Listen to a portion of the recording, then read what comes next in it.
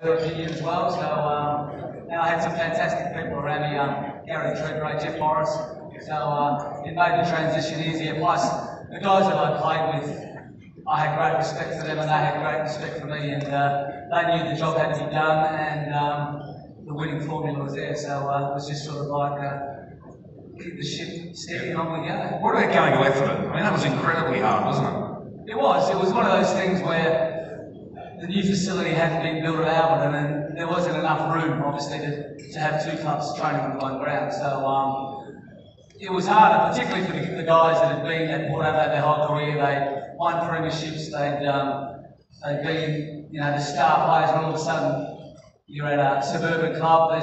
There's no fence around the oval, so there's people walking their dogs as you're training. I can remember actually one night Mark Clayton got cleaned up by a bull terrier just screaming across the oval while we're doing a drill. So, but to the credit of the board, in particular guys like Kenny McLean, Warren Rogers, they really got in there, and the facilities almost sort of like mirrored what we had at Albert. And we had the big bath that was there, the lockers were there, and it was actually a newer version of what was under the old standard Albert. And so, although we got moved away and it wasn't ideal, we were given the best facilities that you could probably have, and better than most SANFL clubs had anyway. So the club did look after us in that regard. To Greg and Jack, I'll throw this to both of you, because we were known always as a tough, uncompromising football club, which is why we got the success. But there came a time when we went into the AFL, you had to say to a lot of our players that have been great servants, that had won the premierships. I'm talking, and it's probably unfair to name people, like Tim Ginnivan, George Fiarchi, Roger and Aaron Smith, Rowan Smith, there were lots of them. You had to eyeball them and tell them they wouldn't be a part of the AFL.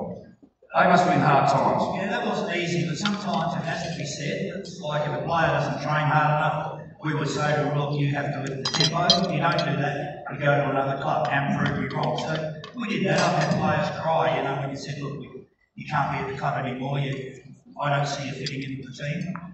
So that's really hard, but I love the players. I loved every coaching session I had there. Used to love training, didn't matter whether it was wet or dry. I loved every bit of it. Stephen, the number of players I've spoken to over the years, and you sort of ask, why was Jack so good? Why did he win 10 premierships? And the same answer comes up, that he made every player believe that they were the best player he'd ever seen. Is that accurate? He was terrific at that.